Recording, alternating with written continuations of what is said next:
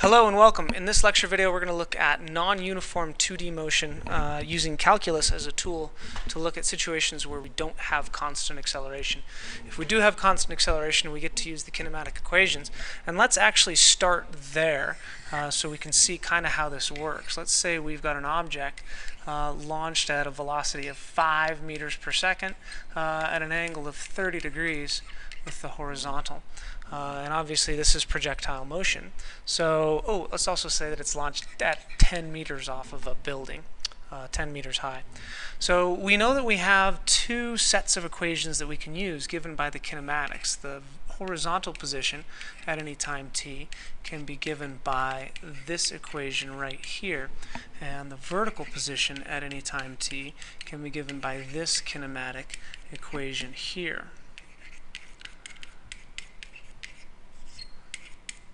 Okay, so yeah, that's super clear. Let's plug in some numbers, and then we're going to do some calculus and see what we come up with. So x of t, plugging in numbers, our x initial is 0, and our v in the x direction is 5 times the sine of 30. So we're looking at 2.5 t. And our y position at any time t, our y initial is 10 meters. And our initial velocity in the y direction is going to be 5 times the sine of 30. I messed that up. So that's going to be 2.5 t minus 4.9 t squared. Let's fix this one over here. That's not 2.5. That is cosine. So we're looking at 5 cos of 30, and that's times t. So now we know from past experience that if we want to find the velocity function, we have to take the derivative of the position function. So let's start with this x1.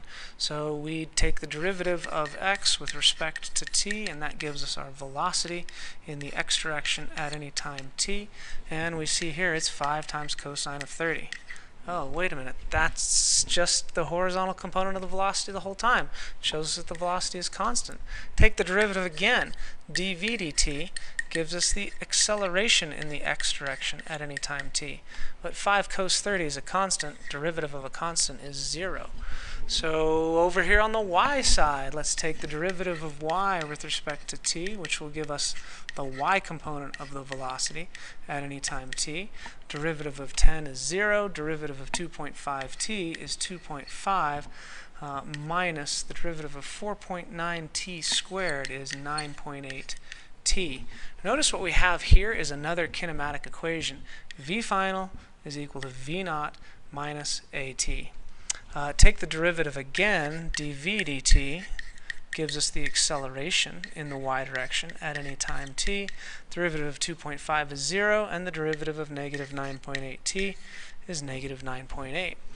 Now what we see here is we have a set of 3 equations that can give us the horizontal and vertical position at any time t, the horizontal and vertical velocity at any time t, the horizontal and vertical acceleration at any time t.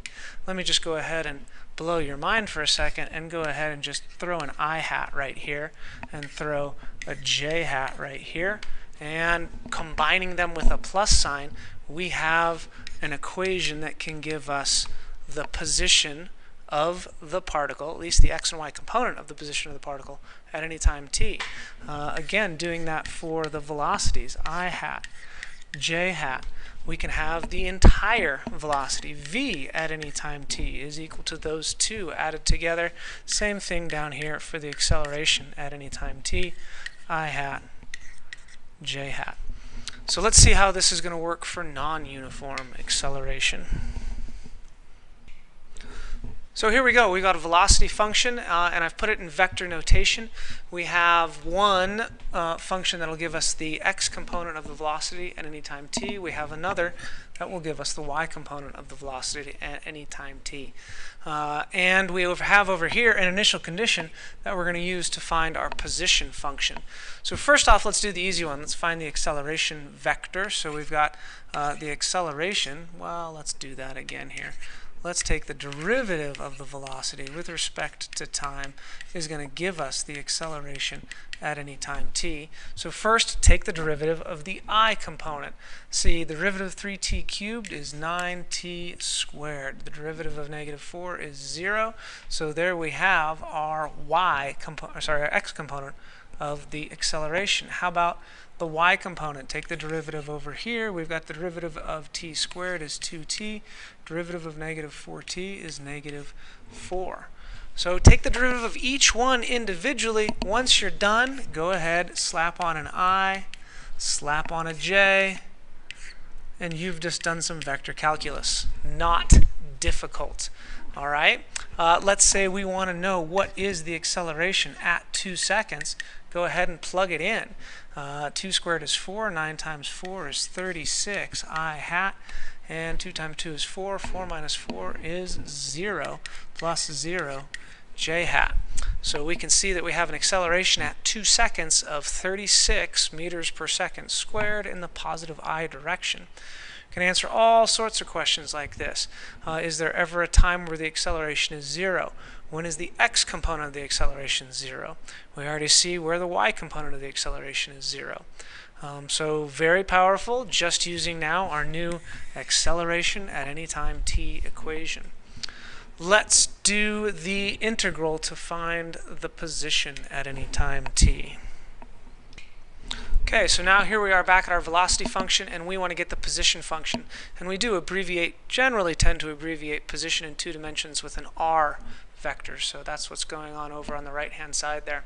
So we're going to integrate. The integral of the velocity is equal to the position at any time t. And so we are going to integrate now both sides. So we're going to have the integral of 3t cubed minus 4. And that's going to be with respect to the time. And we're also going to have over here the integral of t squared minus 4t. That's going to be with respect to time as well. So take them individually. Don't worry about the i's and j's right now. We'll slap them on at the end. So the integral of 3t cubed is going to be 3/4 t to the 4th minus 4t, and we have to add on our nice little c. Since this is the x, let's say c sub x. Over here for our second integral, the integral of t squared is 1/3 t cubed minus, let's see, 4/2 is going to give us a 2t squared plus c sub y. Before we throw on the i's and j's, let's take care of these constants of integration. And that's where this comes in right here. Our position vector at time 0 gives us 0i and 0j. So we're going to plug in 0 for our x component, and we're going to plug in 0 for each time. 0 plus 0 equals c sub x. It's pretty clear to see that our constant of integration for x is 0. The same for our constant of integration for y, because we're going to plug in zeros for those t's and get 0. So to rewrite, our position vector at any time t is equal to 3/4 t to the 4th minus 4t. Now we can throw on the I. Add on the other component.